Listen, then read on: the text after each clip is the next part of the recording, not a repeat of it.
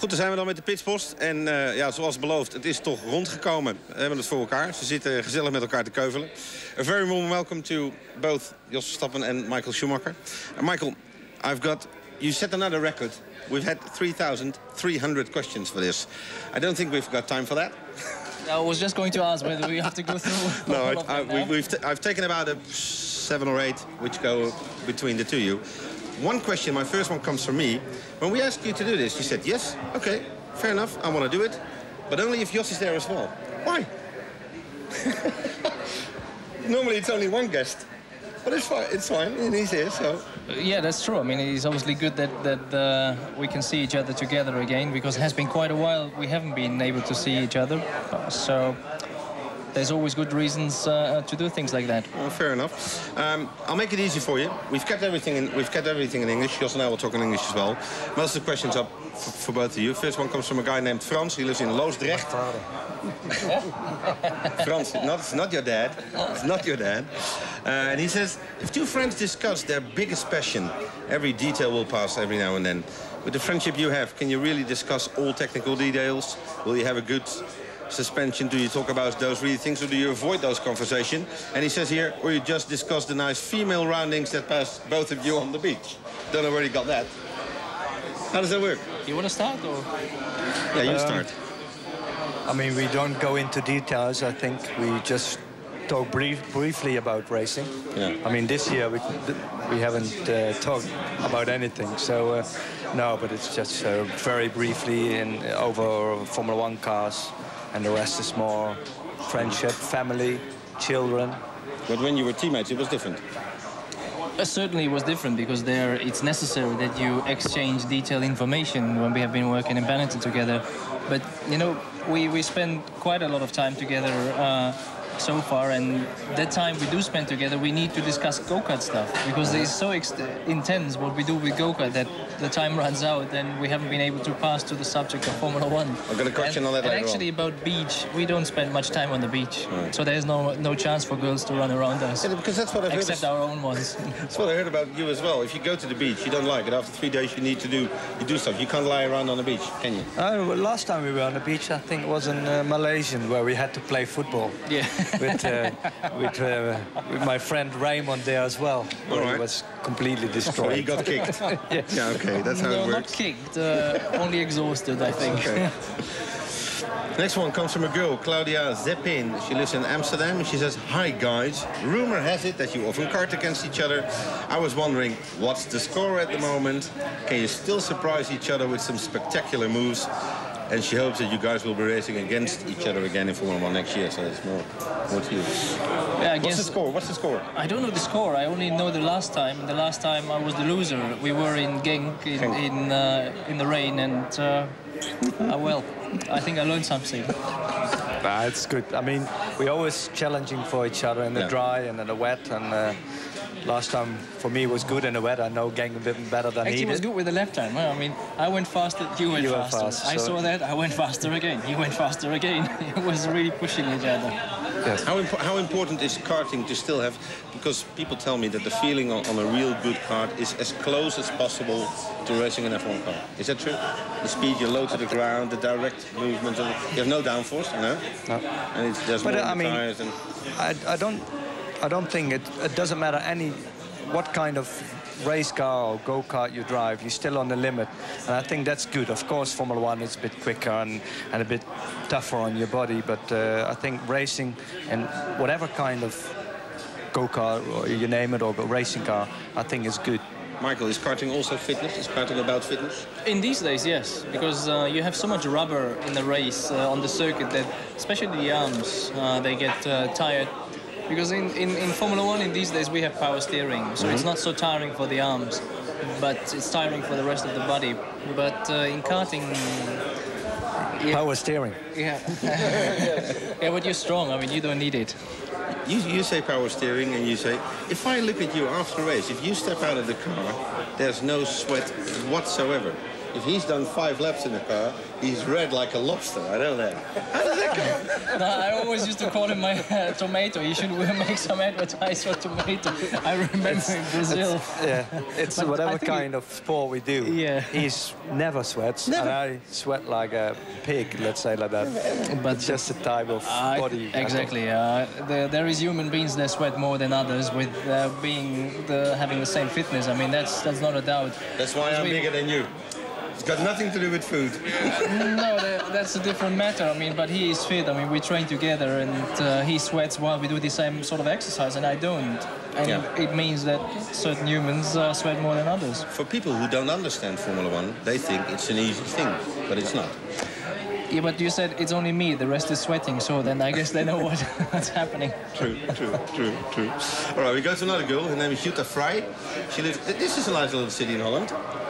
Can you try that? Hippolytushoef. Hippolytushoef. That's in Holland. Oh, yeah, that's in Holland. Is it?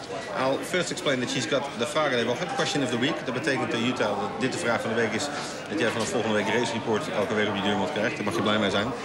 The question is in German. So we swapped to German for a sec, and maybe you can do it. Schön, dass du dich im holländischen Fernsehen mit Jos sehen lässt. Was mich interessiert ist, dass du hast schon 2 Teams zur Weltspitze verholfen. Denkst du, dass so etwas auch zum Beispiel mit Minardi gehen würde? Back to English. Back to English. Back to English. Okay. So whether the same what has happened with Benetton and Ferrari would be able to happen would that be possible? With Minardi? If the same people there in Ferrari would be in Minardi, yes. I mean, but they are not. I mean, it depends from the budget, I guess. Yeah, they need the same sort of money, yes, to pay the people to stay there, no doubt. But the point is that it's the environment, it's the whole team. It's not a single person. It's not Ross Brawn or Rory or Jean Todt or myself. It's all together, and with all the number of hundreds of people we have around us, and that's if you do have them.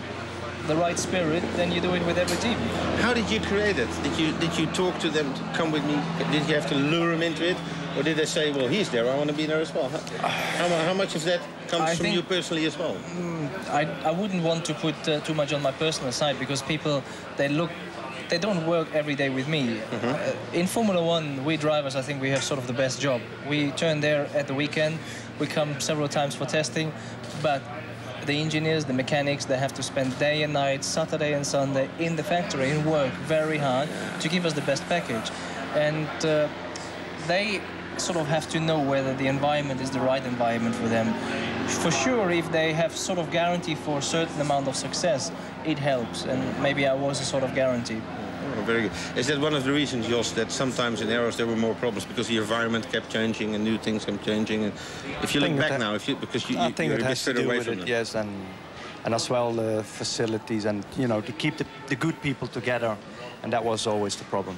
I mean, if we had somebody good, Tom was difficult to them, or he couldn't keep them because there wasn't enough money, or I just want to say, if you don't pay, the good people go. that's natural. That's true. Right. That's why I'm gone. Renze de Graaf lives in Dokkum. He asked a question together with a friend of his, Peter Walsweer. What do you both think about... there's a lot of going on about tobacco sponsoring him in Belgium and whatever, but the risk now is that the Belgium Grand Prix, as a Spa, may drop out of the calendar in the future. What do you think about this? By the way, he also asked you, do you know where he can get the cap with the 5 stars and the 2000 on the front? There's one really close. I can nick it. Shall we first go to the first question? Yeah, first Spa. What if Spa drops from the calendar? What does that do to the sport? I mean, everybody, all the drivers love to drive in Spa because of Eau Rouge, the long circuit, the fast corners. It's just a driver circuit, and I think it would be a shame if they couldn't race here anymore. And yeah, I think everybody would be sad. Yeah. You agree? Yeah, no, I can't agree more. But honestly, the last 2 or 3 years, there has been discussions of Spa disappearing, and we're still here. So should be politics, probably. Maybe Burning is trying to increase his salary or something. You never know. All right. Where can he get the cap? Well, in the shops. In the shops, okay, yeah, fair. Wherever they sell them. Apparently they're not there in Holland yet, so maybe you can make him a retailer in Holland. I have nothing to do in the moment. So. So you do work together then. Okay, Nita Bratschin lives in The Hague. Her husband travels a lot as well, and she says, how do you make time for your family, you both, during a Formula One season? How do you do that? I think he has a lot of time now, huh? Yeah, he does. Yeah, it's no problem. But during a Formula One season, I mean, for me, my life never has been as busy as Michael's, I guess. Still, you know, you have your races. You have to be on the track on Thursday. We didn't test as much as he does, so for me it's a lot easier than for Michael. Yeah. And for me, in 2 weeks, it's 5 days at home, so it's not too bad. How do you do it? How do you give? The Americans have a nice expression for that. How do you give quality time to your family? How do you do that? I think we are in the luxury that the time we have at home, we can give 100% to our family. Whereas if you have a normal job, you go out in the morning, come back in the evening, hardly you see your kids. It's different with us. We're 3-4 days on the road, then we for 2-3 days at home, we again for 2-3 days on the road, then we again at home. So it's a reasonable schedule where you have a nice and good family life. At least that's what was important to me, and Ferrari has been able to juggle the schedule in the way that I don't have too many side activities and have private time, because the amount I spend maybe more testing, Jos had to probably go for sort of sponsor functions in smaller teams. That's what you have to do, and I think they're much more tough than doing testing or racing. Do you like being a dad? Is it good? Oh, fantastic! Good. Yeah, I know. But I mean, all right. This one is from Tom Fahner. He lives in Rijswijk, and he says, it's said that most of today's drivers were also a bit engineers. Sorry? What? Being a today's driver, you're also a bit of an engineer. How do you two, as for him, the best drivers in the world, do acquire these engineering knowledge? Do you do that by experience or by study? So he thinks there's much more engineering than just driving. Or do you say, well, we just have the guys to do that, and I tell them what I feel, and they explain that to the engineering side? What do you know about your car? In a way, what do you know about your technical side? I think it is important to understand the principle, but in all honesty, what is available on electronic information and equipment, I have honestly to say I don't know how you achieve all the functions. I know what they do for me and what I would like them to do for me, and I can, I guess, express myself enough to the engineers so it improves the situation. Yeah. And that's the important thing, that you have the basic mechanical understanding of a car. I mean, we both have been doing go-karts for so long, which gives you the basic idea already, and then we go through sort of various stages and make our personal life experience. And you feel as well if something is wrong, even, you know, if you're driving, you know how the car should be, if it is good, and if there's just slightly you're wrong, you notice the thing, and then you explain what you hear or what you feel, and they know exactly where I have to find. But it's also said that sometimes you hear things in the engine. You say, the engine sounds whatever, and then the engineer... No, it is important that what Jos said, that you have to feel and notice if something is wrong, and it is even better if you can give clear explanation on what could be the reason for what you feel. So it's much more easy for them to arrive at the target. Final question, Hans Zweers from Duiven. You're both a father. What would you do if one of your kids says, I want to be a Formula One racer? Would you encourage it, or would you say, get it out of your heads, don't want to do this? We have never had any sort of argument in our friendship. I think this could be the first time we could have some argument if our two would be racing each other. Because you will not be very similar age, so for sure they will compete to each other if they grow up and decide to go into go-karts. Okay, but I think horse riding or golf is a much better sport for our kids, isn't it? Yeah, or play tennis. Yeah. Dangerous play golf. As well. Horse riding is dangerous. If you drop off a horse, you're in deep trouble. No, but for me, if it really wants to, I mean, Formula One is very far away, and you never know what happens after 15 years.